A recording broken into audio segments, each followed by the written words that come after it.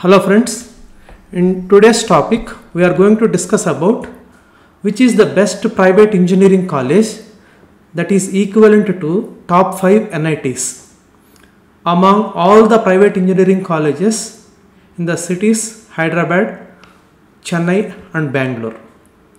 So ఇది చాలా important topic. ఎందుకంటే చాలామంది స్టూడెంట్స్ కానీ పేరెంట్స్ కానీ ఎలా ఆలోచిస్తుంటారంటే మనం హైదరాబాద్లో ఉన్నాము, మనం హైదరాబాద్లోనే చేరుద్దాం మన పిల్లల్ని, లేదా మనం బెంగళూరులో ఉన్నాం ఇక్కడే చేరుద్దాం అని ఆలోచిస్తూ ఉంటారు.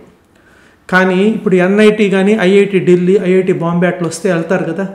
అదేవిధంగా మీరు ఒక ప్రైవేట్ ఇంజనీరింగ్ కాలేజీలో కూడా చేర్చేటప్పుడు అది వర్త్ అయితే ఆ కాలేజీ అప్పుడు మీరు దూరమైనా పంపించవచ్చు. అంతేగాని మీరు హైదరాబాద్ అయితే హైదరాబాద్లోనే చేర్చడం, బెంగళూరు అయితే బెంగళూరులోనే చేర్చడం, చెన్నై అయితే చెన్నైలోనే చేర్చడం అలా చేయొద్దు. సో అందుకని నేను ఈ టాప్ కాలేజెస్ జనరల్గా మనకి సౌత్లో హైదరాబాదు, చెన్నై, బెంగళూరులో ఉంటాయి కాబట్టి వాటిలోని కాలేజీల్లో అన్నీ అనలైజ్ చేసి నాకు తెలిసిన కాలేజ్ చెప్తున్నాను. It is best college. So మీరు అన్ని private, not only in these 3 cities, I can say south ఇండియాలోనే బెస్ట్ ప్రైవేట్ ఇంజనీరింగ్ కాలేజ్ ఏది అని అంటే నేను చెప్పబోయే కాలేజ్. సో ఇది మీరు జాగ్రత్తగా చూడండి. సో అంతేగాని మీరు జస్ట్ ఊరికనే లోకల్లో ఉన్నాము మనం ఇక్కడే చేరుద్దామని మాత్రం ఆలోచించవద్దు. సో ఇది ఎంత మంచి కాలేజ్ అనేది స్టాటిస్టిక్స్ తోటి మీకు కానీ చెప్పానంటే మీకు అప్పుడు క్లియర్గా అర్థమవుతుంది. It is very good college, top NITs. నేను ఏదో మామూలు కాలేజ్ చెప్పట్లేదు మీకు. So it is very good college.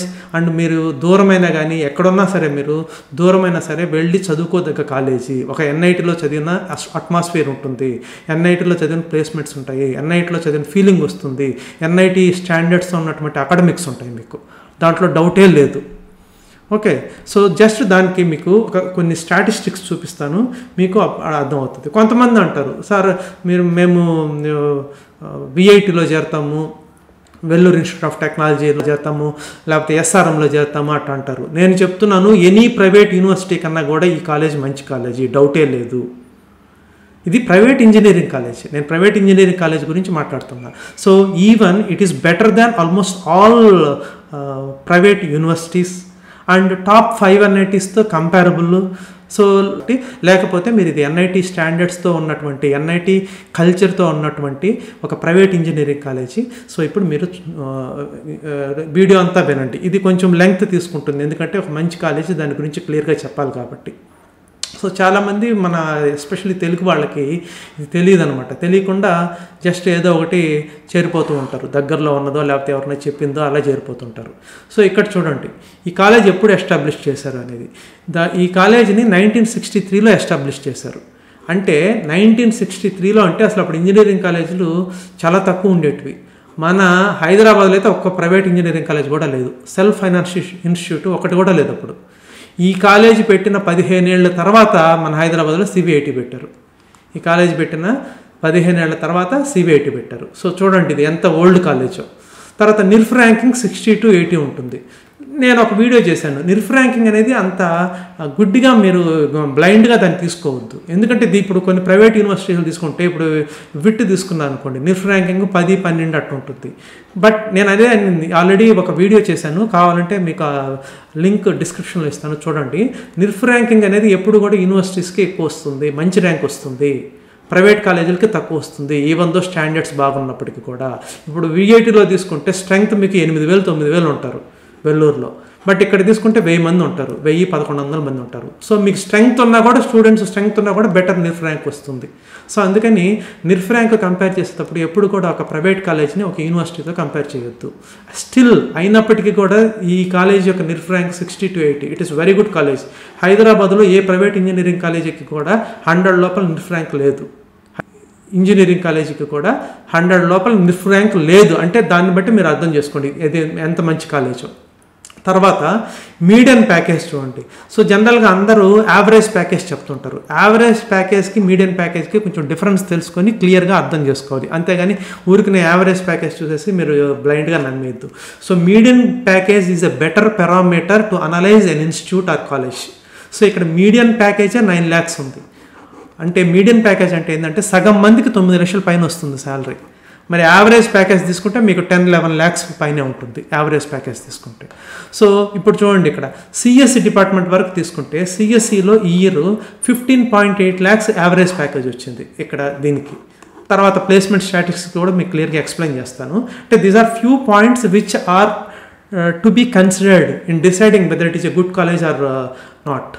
So పాత college, very good college, NIRF ranking బాగుంది, మీడియం ప్యాకేజీ 9 lakhs అంటే అసలు excellent college.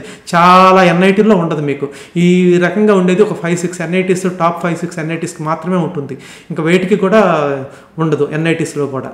So సిఎస్సికి average package 15.8 lakhs. So these are the points that can be considered. So let us see the next point. So ఇప్పుడు అసలు ఆ college ఏంది అనేది discuss చేద్దాం. So it is nothing but RV College of Engineering in Bangalore. So it is very good college, already చెప్పాను, చాలా మంచి college. So ఇది రాష్ట్రీయ శిక్షణ సమితి ట్రస్ట్ అనే వాళ్ళు రన్ చేస్తున్నారు. ఇది ఒక ప్రైవేట్ ఇంజనీరింగ్ కాలేజీ.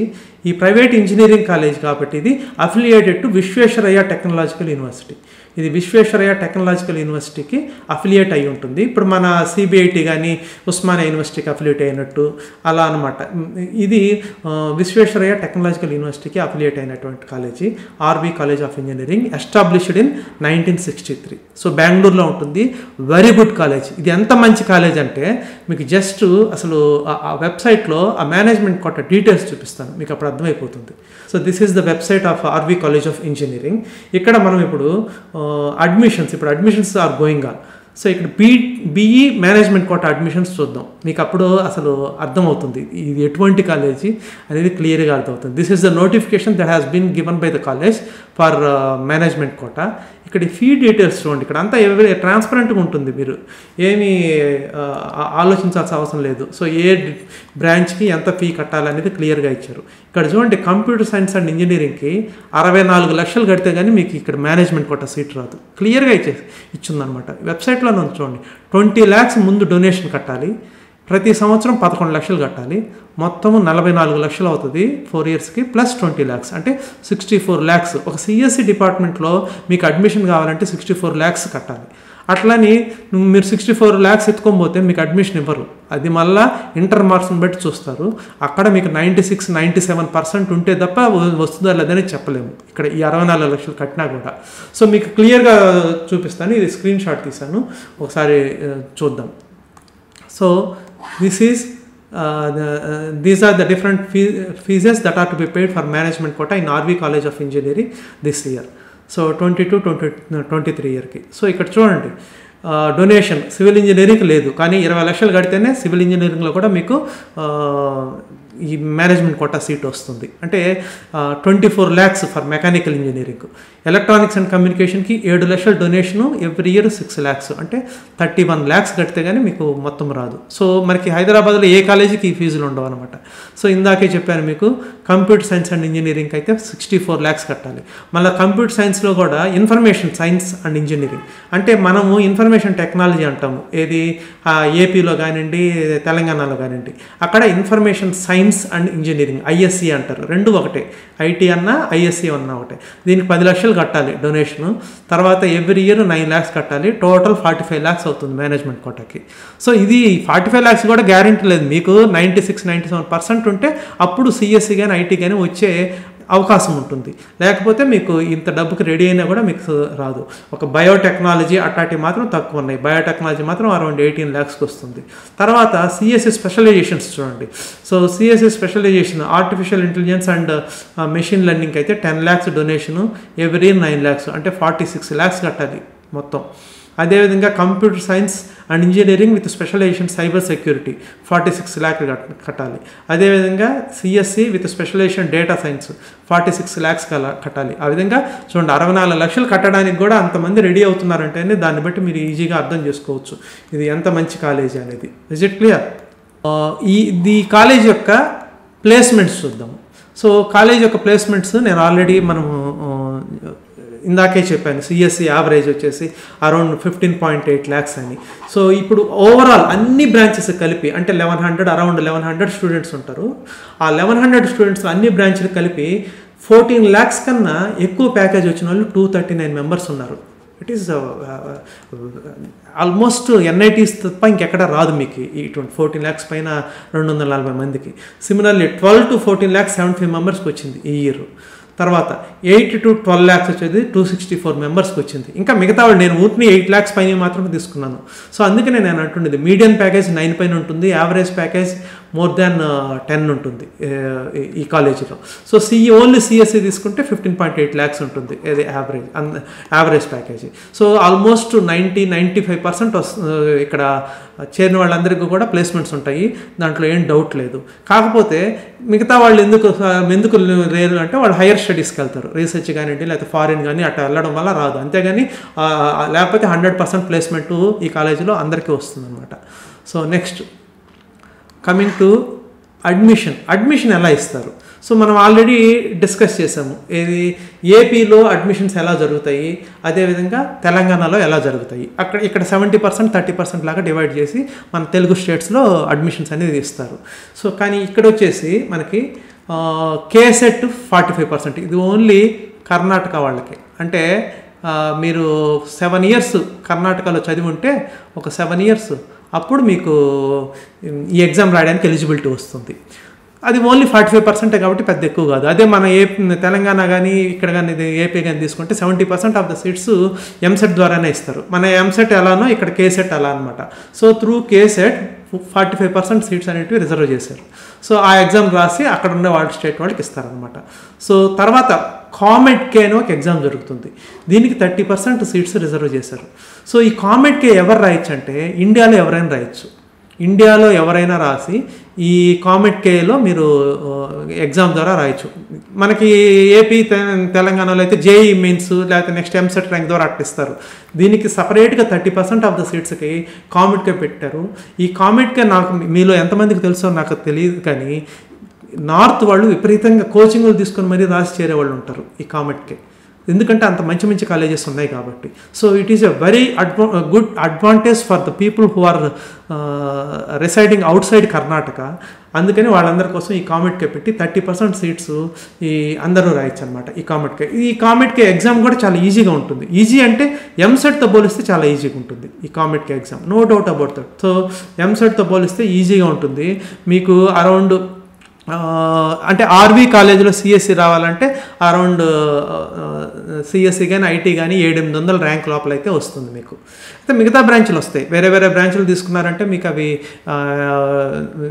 వేరే ర్యాంకులు వస్తాయి. కాకపోతే మామూలుగా మనకి ఎంసెట్లో ఒక 3000 ర్యాంక్ ఉందనుకోండి, ఇక్కడ ఈజీగా 500 ర్యాంక్ లోపలే ఉంటుంది వాళ్ళకి, డౌటే లేదు. సో అంటే ఆర్వీ కాలేజ్ గురించి చెప్తున్నా. ఇంకా ఆర్వీ కాకుండా 4-5 వెరీ గుడ్ కాలేజెస్ ఉన్నాయి. అందుకని కామెట్-కే గురించి మీకు తెలుసో లేదో నాకు ఐడియా లేదు, కానీ compulsory those who are interested in studying in Bangalore good colleges మీరు కామెట్-కే ఎగ్జామ్ రాయండి. ఈజీగా ఉంటుంది, ఎంసెట్ కన్నా ఈజీగా ఉంటుంది. ఈ ప్రైవేట్ బిట్ మీరు SRMలు ఇవన్నీ రాసే బదులు కామెట్-కే రాస్తే చాలా ఈజీగా మీరు ఈ కాలేజీల్లో చేరిపోవచ్చు. తర్వాత మేనేజ్మెంట్ కోటా 25% ఉంటుంది. ఇది ఇందాకే చూపించాను. ఆర్వీ కాలేజీలో CSE చేరాలంటే 64 lakhs, అది మన వల్ల అయ్యే పని కాదు. అదేవిధంగా కానీ వేరే కాలేజీలు ఉన్నాయి, వాటిలో ఈ మేనేజ్మెంట్ కోటా కూడా ఇండియాలో ఎవరైనా చేరొచ్చు. అంటే మీరు ఇక్కడ చూడండి, మీరు ఇక్కడ అబ్జర్వ్ చేయాల్సింది మొత్తం ఈ రెండు కలిపారంటే 55% ఎవరు ఉంటారని అంటే 55% of the students out side Karnataka ఉంటారు. Is it not? సో జనరల్గా NIT కల్చర్ ఏంటంటే 50% హోమ్ స్టేట్ వాళ్ళు ఉంటారు, 50% అవుట్ సైడ్ స్టేట్ వాళ్ళు ఉంటారు. బట్ ఈ కర్ణాటకలో ఈ ఆర్వీ కాలేజ్ కానివ్వండి, వేరే కాలేజీలో కానివ్వండి, ఈ కామెట్-కే ద్వారా ఇండియా నుంచి అందరూ వస్తారు. మేనేజ్మెంట్ కోటా కూడా ఇండియా నుంచి అందరు రావచ్చు. సో అందుకని అరౌండ్ 50% అదర్ స్టేట్ వాళ్ళు ఉంటారు. అందువల్ల మీకు NIT కల్చర్ ఉంటుంది ఇక్కడ. That is biggest advantage. NITలో main advantage ఏంటంటే డైవర్సిటీ, డిఫరెంట్ పీపుల్ ఉంటారు from different states of the country. So ఆ ఎన్విరాన్మెంట్ మీకు ఇక్కడ వచ్చేస్తుంది. అందుకని ఈ కామెట్-కే ఎగ్జామ్ మాత్రం కంపల్సరీ రాయండి. నేను కామెట్-కే గురించి ఒక సపరేట్ వీడియో అనేది చేస్తాను, ఈ వీడియో లెంగ్త్ ఎక్కువైపోతుంది. సో అందుకని కామెట్-కే ఎగ్జామ్ రాసి ఈ కాలేజ్లో ECE కానివ్వండి, లేకపోతే ఒక 2000 అటైతే ECE బ్రాంచ్ వస్తుంది, మెకానికల్ అయితే 10,000 ర్యాంక్ కూడా వస్తుంది. 10,000 ర్యాంక్ తెచ్చుకోవడం చాలా ఈజీ. మనకి 20-25,000 ర్యాంక్ ఎంసెట్లో అంటే అక్కడ 10,000 లోపల ఈజీగా వస్తుంది. సో అందుకని ఈ ఆర్బీ కాలేజ్లో చేరడానికి ట్రై చేయండి త్రూ కామెట్-కే. మరి ఫీజు ఎక్కువ కదా సార్? ఫీజు ఎక్కువ కానే కాదు. ఎందుకనంటే కామెట్-కే ద్వారా ఎంటర్ అయ్యే వాళ్ళకి ఫీజు 2 లక్షలు మాత్రమే ఉంటుంది. ఫీజు 2,06,000 3,000 ఎంతో ఉందన్నమాట. 2 lakhs మాత్రమే ఉంటుంది. సో మీరు మేనేజ్మెంట్ కోటాలో చేరమని నేను అనట్లే. మీరు కామెట్కి ఎగ్జామ్ పెర్ఫామ్ చేయండి. 10,000 లోపల ర్యాంక్ కానీ ఉంటే మెకానికల్ వస్తుంది. ఇంకా మీ ర్యాంక్ని బట్టి బ్రాంచ్ డిసైడ్ అవుతుంది అనమాట. కానీ ఫీజు కామెట్కే ద్వారా వచ్చే వాళ్ళకి ఫీజు 2 లక్షలు మాత్రమే. అదే వాళ్ళ కేసెట్ ద్వారా ఉన్నది అనుకోండి, అది మనకు అనవసరం. బట్ ఎవరైనా తెలుగు స్టూడెంట్స్ కోసం నేను చెప్తున్నాను, అరౌండ్ 50 lakhs ఉంటుంది, 50,000 ఉంటుంది. ఇది మనం కేసెట్ ద్వారా ఎంటర్ అయ్యే కర్ణాటక స్టూడెంట్స్కి. సో కర్ణాటక స్టూడెంట్స్కి 50,000 ఉంటుంది. అది ఓన్లీ కర్ణాటకలో 7 ఏళ్ళు చదివిన వాళ్ళకి మాత్రమే కాబట్టి మనకి ఉపయోగపడదు. సో మిగతా ఇండియాలో ఉండే మిగతా స్టూడెంట్స్ అందరూ కూడా 2 lakhs కట్టి 4 ఏళ్ళకి 8 లక్షలకి అయిపోతుంది. అంటే సిఎస్సి సీటు 8 లక్షలకి చదివేయచ్చు మీరు 4 ఏళ్ళకి కలిపి. బట్ కామెట్కేలో మంచి ర్యాంక్ తెచ్చుకోవాలి. అందుకని ఈ ఎగ్జామ్ రాయండి. మీరు ఆ ప్రైవేట్ యూనివర్సిటీ ఎగ్జామ్స్ రాసే బదులు, అంటే అవి రాయండి, నేను కాదన్నట్టు, ఇది మాత్రం కంపల్సరీ రాయండి. రాసి మీరు వైజ్ డెసిషన్ తీసుకోండి. చాలామంది తెలుగు పిల్లలకి తెలియదు, అందుకని నేను ఈ వీడియో చేస్తున్నాను. ఇది వెరీ వెరీ ఇంపార్టెంట్. వీలైతే మీరు మ్యాక్సిమం ఎంతమంది చాలామందికి మీ ఫ్రెండ్స్కి షేర్ చేయండి. ఈ వీడియో నచ్చినట్టయితే సబ్స్క్రైబ్ చేసి లైక్ చేయండి. So thank you.